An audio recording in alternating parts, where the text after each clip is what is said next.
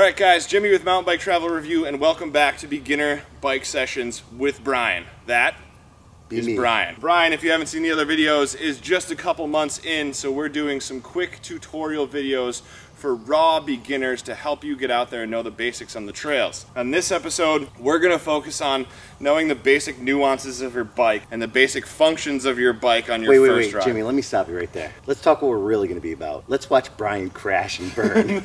Let's not focus on that. Let's just make sure he knows how to use his basic bike skills, things like your brakes, knowing where your derailleur is. So we're going to jump into it, show Bryan some of the basics, and then we'll get out there and start doing some real tutorials.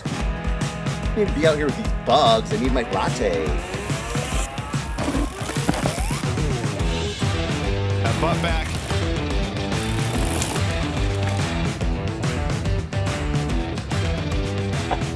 Are you ready? Yeah. Should we have these on? All right, so one of the first things we're going to talk about on your mountain bike, and one of the most powerful and dangerous things on the mountain bike, is your brakes. Brakes are a great thing. They help you slow down, they help you stop. But if you don't know the difference between your front and your rear brake and the purpose of them, they can send you over the bike pretty quickly. So Bryan, you have your front brake on the left, your back brake on the right. That's correct. First step, you got that. All right, so when it comes to your front brake is going to be slow pressure. If you lock this brake up, it's going to stop and send you over the bars. We don't want Bryan to crash. Now your back brake is more of just your slow down. You don't want to skid. If you lock on this back brake, you're going to skid, which means you lose all your traction. So most of your stopping power comes from the front, but you want a lot of control on that brake. And then you also slow with your back brake, but you don't want to lock it up, you don't want to skid.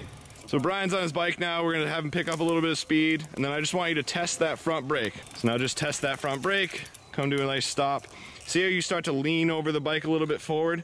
So whenever you're using your front brake, one of the best things you can do is kind of lean your weight back a little bit. All of your momentum is going forward. When you hit that front brake, the bike's stopping and you're not. So if you lean your weight back a little bit, it's gonna make you a little more comfortable. There you go, nice. Now I want you to go around and try out the rear brake. Let's try out the rear brake. All right, so see what Bryan did there? He skidded, he squeezed the brake too hard, he lost all his traction. A little more subtle, I want you to just slow yourself down with that rear brake.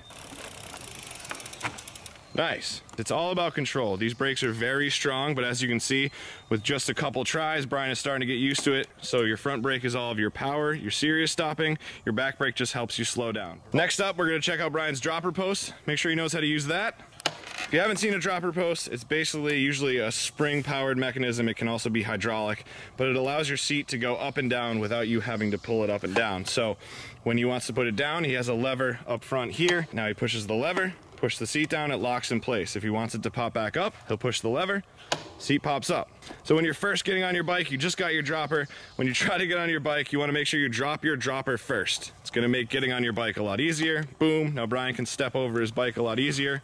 And then the goal is once you're riding, he pops the seat up, and that's his pedaling position. So now if Bryan was going to go into something a little chunkier, a little downhill maybe, he can actually push that button, drop his seat down, and then he'll be in a much more comfortable riding position. It allows you to get lower on the bike, which means he's going to be a lot more comfortable. His balance is going to be very centered. Which it takes some getting used to. The first few times you do it, I actually rode behind Jimmy and some other guys and watched when they were dropping and lifting their post. Found myself constantly dropping my post, then lifting it as soon as I hit an uphill, but you don't have to do that. You can leave it down while you're going up your hill until you really need that strength to keep going. So the next thing we're going to talk about with Bryan is Bryan's riding position. Whenever you're riding, your momentum is always going forward. You have to make sure that your body weight is centered over the bike. The lower you can stay on the bike, the more you can make your body one with the bike, the more comfortable you're going to be. So there's two general positions. There's going to be your pedaling position and your attack position. So as you can see right now, Bryan is in your basic pedaling position. His seat is up. His body weight is centered over the seat where his butt is. This is pretty much your basic spot. So whenever you're pedaling uphill, whenever you're just roaming around the trails, this is your basic position. This is a position you want to get comfortable in. As you can see, he's doing some small turns. He can stop pedaling, has general balance, all things you can work on at home. Now the next position we're going to talk about is the attack position. Now, whenever you're going through any chunk over any roots, Bryan's going to shift his weight back. He's going to get his elbows out and bend those knees a bit. This is what you call your attack position. Again, attack position, his elbows are out, his knees are bent, he's slightly back over the bike. This is your safety spot. So if you're not pedaling, if you're going downhill, this is where you want to be. Get comfortable there. So the next thing we're going to talk about with Bryan is knowing what your derailleur is and where it is. If you break your derailleur in the woods, if you hit it on a rock, your bike will no longer be able to be pedaled. It's the one thing you always want to protect on your bike. If we look at Bryan's bike here, on the right hand side is what you call the drive side. So on the drive side, this is what drives the bike. So you have your chain, your front chain ring, your cassette. This right here is your derailleur. This derailleur, while it may look tough, is actually pretty nimble. I can actually wobble it with my hand, but this makes sure that your chain is guided through your cassette, keeps your gears from skipping, and allows you to adjust your gears up and down to adjust your pedaling harder and easier. That being said, as you can see, this hangs pretty low. When you're riding through things like rocks or roots, you want to make sure that you don't hit this. If you hit this, it can bend pretty easily, and if it's out of whack, it's going to screw up your whole ride. So know where your derailleur is, always be conscious of that, and make sure you're not hitting that, because it's going to ruin your ride real quick. Yeah, no ruin.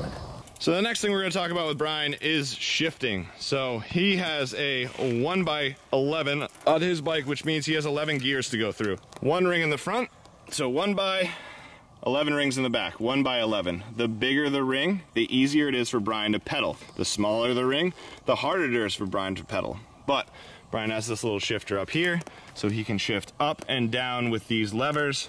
This is going to be easier, and then the bottom one is usually harder. Now, the one thing to note about shifting, you always want to shift when you're not under power. So we have a small hill right here that Bryan's going to pedal up. So what Bryan's going to do is loop around, make sure he's in the right gear for this hill, a nice light gear, and then he's going to make it, it's going to be a lot easier to pedal up that hill. So he's already shifted to his second biggest ring, gets nice and comfortable, easy spin, and he's allowed to tack that hill. Now, whenever you're climbing, as you can see, Bryan is seated. Seated is always easier. It keeps your weight over the rear wheel and makes it easier to pedal and keep traction going uphill. Now, when Bryan's going to go back down the hill, he's going to shift back into a bigger gear. He's going to get into that attack mode, elbows out. It's going to keep it nice and smooth down this hill. So what you don't want to do is approach the hill in too big of a gear and then try to shift down while you're going up. As you can see, the bike's making a lot of noises, it's not happy. So always shift before a hill and try not to shift under power or you could ruin your drivetrain. See, now Bryan tried to pedal up the hill. He tried to shift while going up. His chain popped off the ring and now he has to fix it. Bad, Bryan.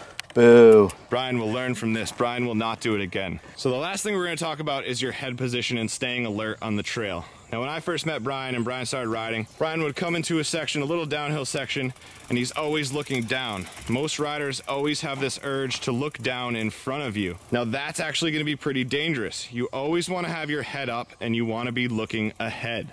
So now, when Bryan's coming down, we want to make sure his eyes are looking up the trail. You always want to be looking ahead. You want to be looking for other riders. You want to be looking for any obstacles in your way. It's going to make your ride safer for you, for others. It's also going to make your life a lot easier in preparing for obstacles that are coming up in front of you. Take 2.